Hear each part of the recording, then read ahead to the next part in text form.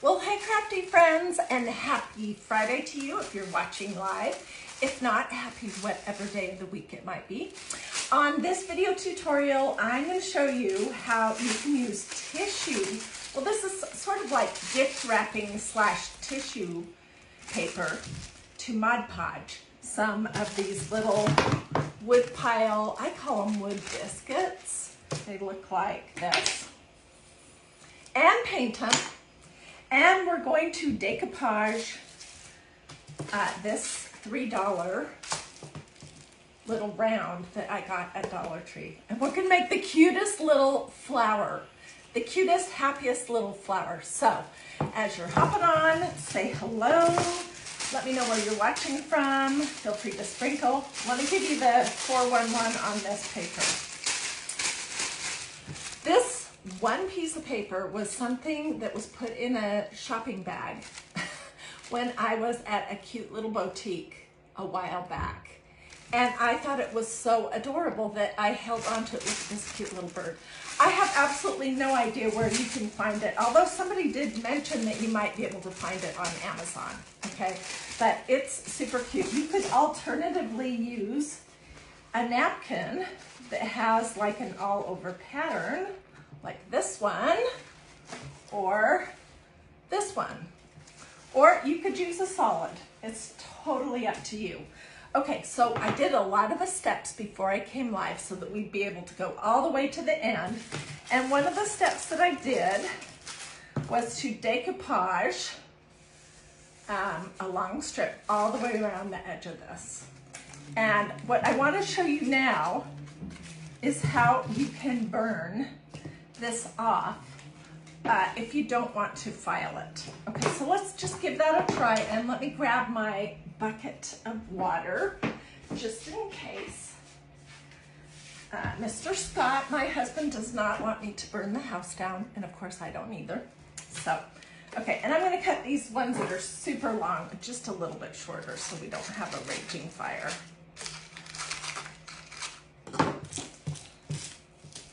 Okay, so you want it to, let me think, you want it to be burning up. So on this side, I'm gonna start it and hold it this way.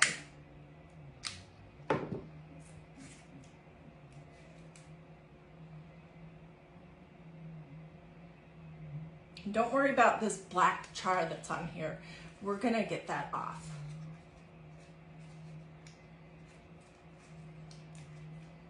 So I did already burn the bottom.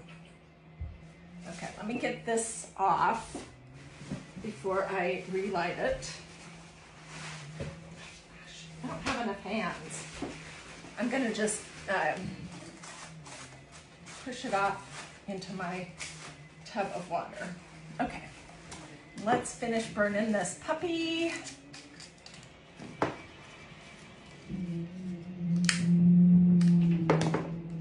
You could do the same thing with the wood chips. But I opted to just file mine off. Okay, keep going.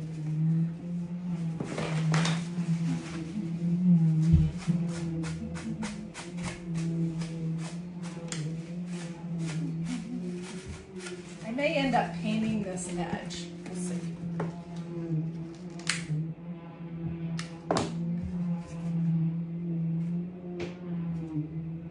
Have you guys ever done this method? We're also going to do the ironing method of decoupage. I'm going to show you that. Okay, keep going, keep going, keep going.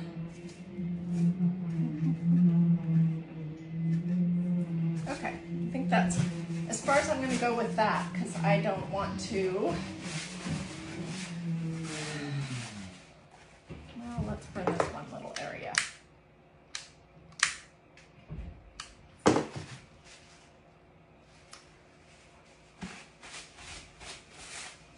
Okay, so that is how that works, all right?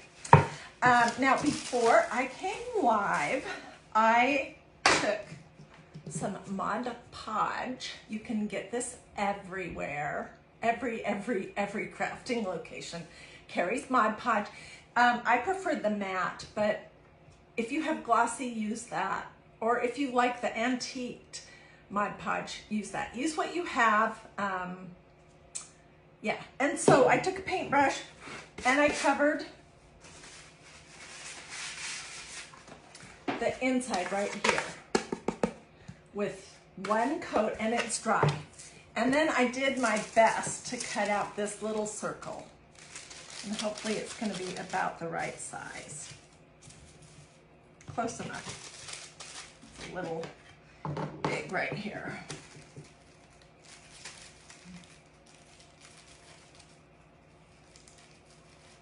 Okay, so let me pull my iron over and let's start on that part.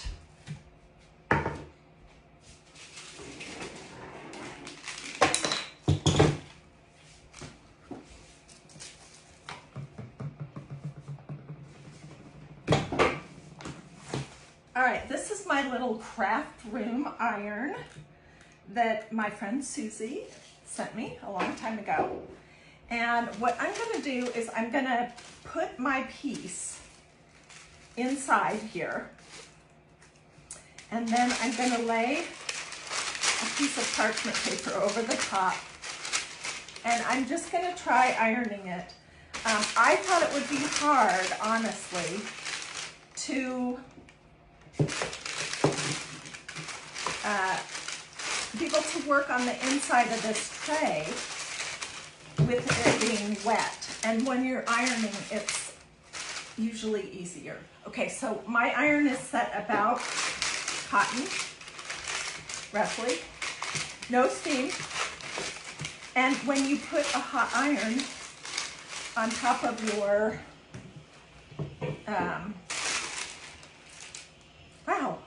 on top of your tissue, whatever that you Mod Podged on here, it reactivates the Mod Podge. Okay, see, just a couple little areas that need a little bit more work, and then we'll be good to go for the next step. So, and these little craft irons, I don't know where she got it. I'm imagining you could pick something up like this at a craft store or Walmart. But anyways, these fit into little spaces, which is great.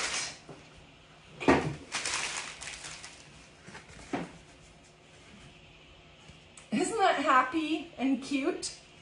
I love this little bird right here. Okay, so the other thing I did before I came live, let me find it, was I Mod Podged a biscuit, one of these wood biscuits. There we go. Here it is. I just put Mod Podge on one side of it, this side, and I'm just going to take a teeny little piece of this tissue paper, and I'm going to lay that on top of it. And you can arrange that however you think is going to be cute, whatever you want. I'll put my tissue paper on it. This is not tissue paper, sorry. This is parchment paper, not wax paper, it's parchment paper. And it just protects your iron, that's all.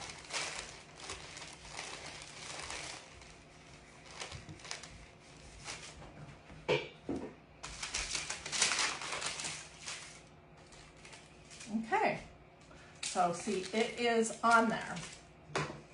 Cut off the excess.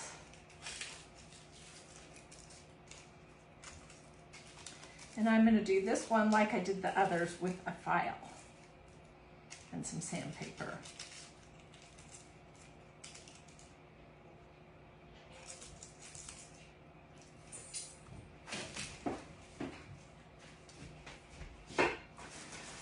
All right, I have too many things on my desk today.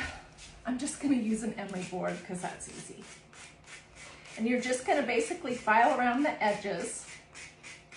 This flower is going to be so cute, so I hope you'll stay with me because the next step is the assembling, and I'm going to tell you about the paint that I used and what my idea is, how many pieces you need, all that kind of good stuff. And this project, the good thing about this one is these are just the colors that I chose based on this.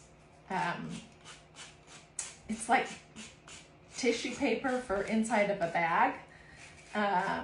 But you could choose your colors based on, you know, whatever napkins or tissue you might be choosing to use.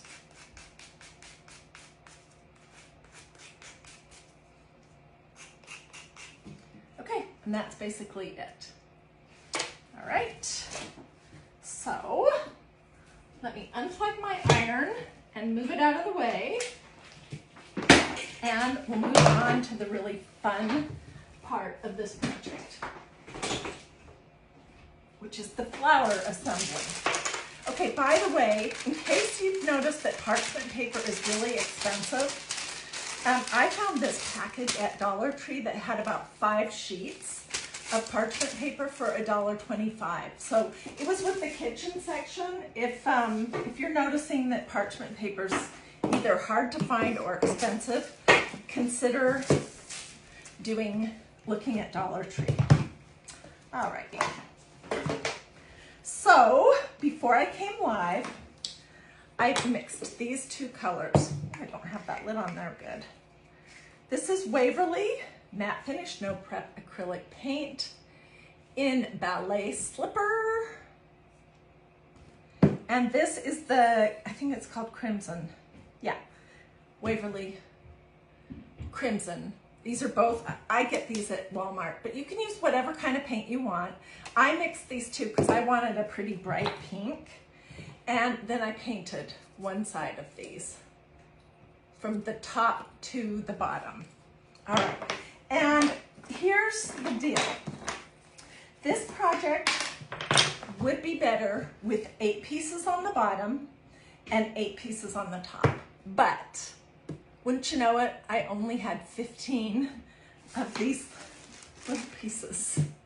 And I didn't want to drive all the way to Hobby Lobby to get more. So we're going to do 7 and 7. But if you decide to do this project, I think it would work better and look better if you used 8. All right, and I want to make this project so that this little bird right here doesn't get covered up. And let me think, how did I decide to do this? Yeah. Okay, I decided to do the side that is angled, not this side, in the center. So I'm just gonna lay down, I'll pick it up so you can see in just a minute. Laying down my pieces, my 7 pieces.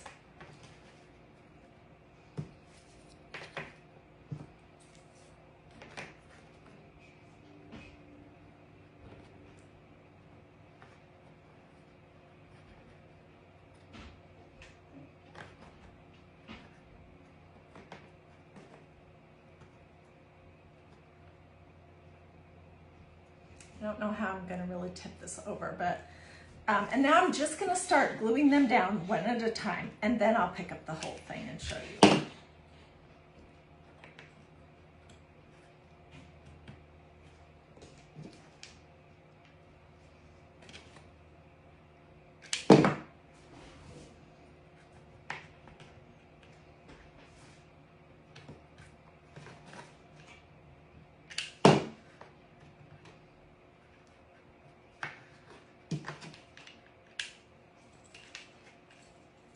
So what is everybody up to this weekend? Who's crafting this weekend? I am, but I'm always crafting, so that's nothing new for me.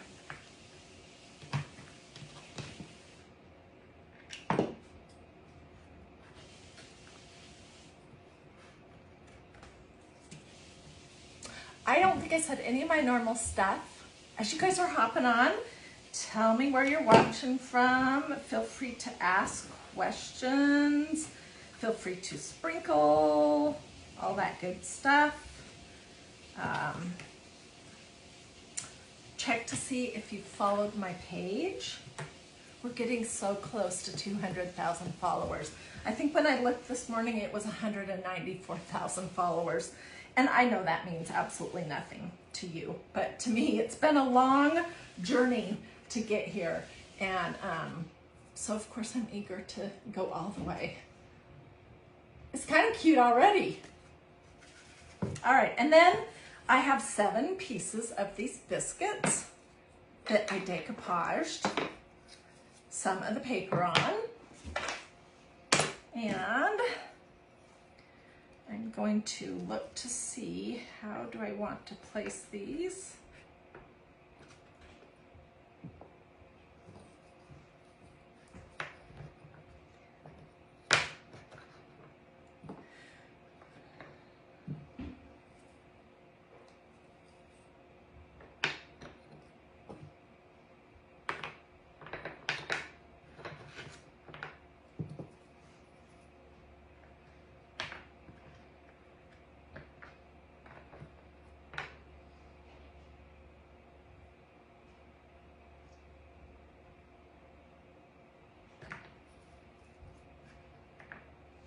Okay, so now I'm just gonna start gluing. And I'm gonna scooch them out a little bit. Oops. So that I have room in the center for something cute in there. And I'll show you what this looks like in just a second. Let me just get some of these glued down. So I'm just spacing them in between the pieces that I painted.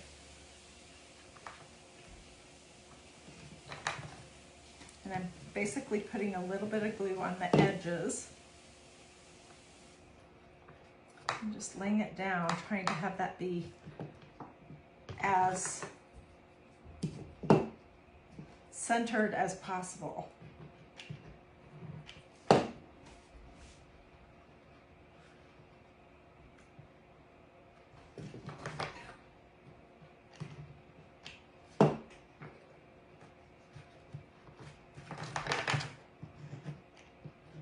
This is so cute. I wanted to come live to you guys yesterday to show you this project, but I just didn't have it all figured out at that point. Look how cute that is. Oh my gosh. I will get super close-ups.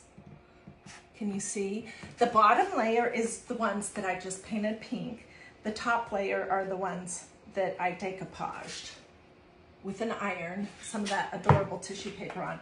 And then these are those little wood pile wagon wheels. I actually found these at Goodwill, and I painted them the same color pink.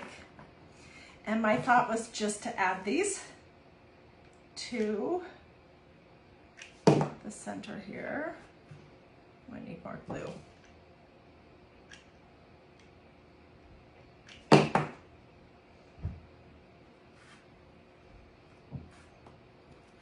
That's just going to cover up the hole in the center. Oh my goodness, this is so adorable. And let's do one more layer. So if you hopped on late, these little wood pieces that I'm using,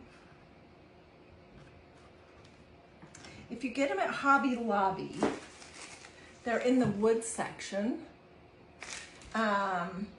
They call them natural driftwood chips, but I've seen similar things other places called wood biscuits.